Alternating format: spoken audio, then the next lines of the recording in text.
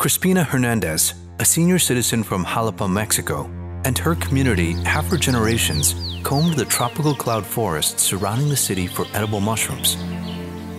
These forests are not only the source of food, but a source of income as well. However, climate change-related droughts and unsustainable farming practices have severely impacted this way of life. In Cambodia, Youth Thai tells of how illegal logging in the Kulin National Park has laid bare vast patches of forests, shrinking the tree cover. This led to rain clouds to shrink or dissipate altogether, resulting in reduced water resources, rising temperatures, and erratic rainfall. In Seychelles, Victorine Labudalan talks about the challenges the island communities face from rising sea levels and storm surges. Some areas that used to have houses are now underwater, and the continuing saltwater intrusion is threatening crop cultivation. They are not alone. From forest fires in Brazil and California, to record high temperatures in Canada, desert locusts in East Africa, and the recent floods in China and Europe, climate change impacts are being recorded around the world, and disasters are on the rise. The Paris Agreement and the latest IPCC report call for urgent action on climate change.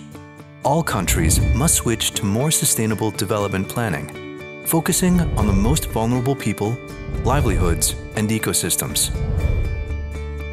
Nature-based solutions, such as ecosystem-based adaptation, EbA, use natural solutions to counter the effects of climate change and protect communities against climate impacts. For the city of Jalapa, Mexico, through an initiative called City Adapt, communities are cultivating their own mushrooms while replanting riverside forests, which do the dual job of protecting against landslides and capturing rainwater, thus regulating moisture and the local climate.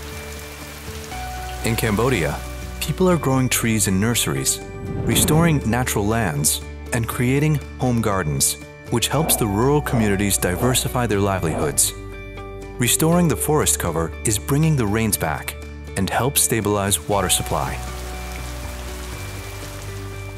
In the Seychelles, Labudalan has built a network of volunteers, from children to retirees, that plants mangroves along the coast. Mangroves act as natural shields and protect communities along the shoreline against the impacts of rising seas and coastal erosion.